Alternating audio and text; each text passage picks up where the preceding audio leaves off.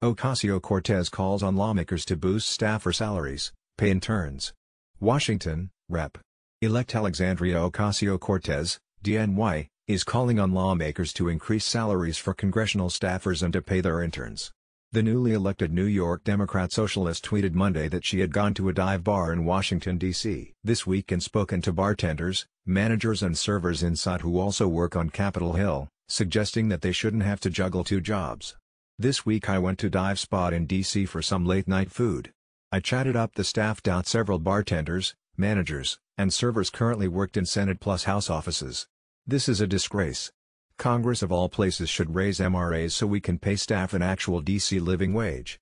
Ocasio-Cortez, 29, said it was unjust for Congress to pay lawmakers a living wage but rely on unpaid interns and underpaid overworked staff.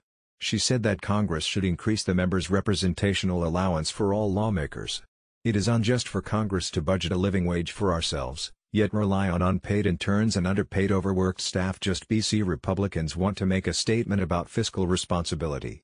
If that's the case, they can cut down on staff to pay them well. Or raise the MRA. She and other members of Congress will already have fresh resources to pay interns, thanks to a new repository of funding next year. A mini-spending package passed by Congress and signed into law by President Donald Trump in September included new funding for members of Congress to draw on to pay their interns.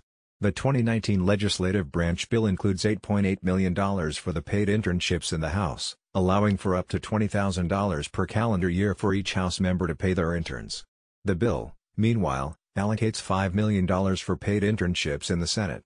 A congressional internship offers an entrance to a career in public service, but many dedicated, young adults do not have the means to spend a summer working for free in Washington or in our home districts, said Senator Patrick Leahy, Democrat Vermont, ranking member on the Senate Appropriations Committee, in September.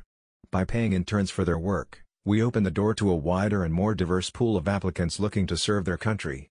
I found that only 8% of GOP lawmakers in the House paid their interns, as did only 3.6% of Democratic House members, according to Pay Our Interns, a bipartisan, non-profit organization that advocates an increase in paid government internships.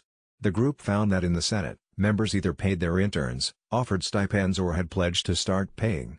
The group discovered an ad Monday for an unpaid internship in the office of Senate Minority Leader Chuck Schumer, DNY, according to Rolling Stone, but a spokesman to the senator told the magazine that it was made in error and that Schumer's office will offer a stipend to eligible interns starting in January.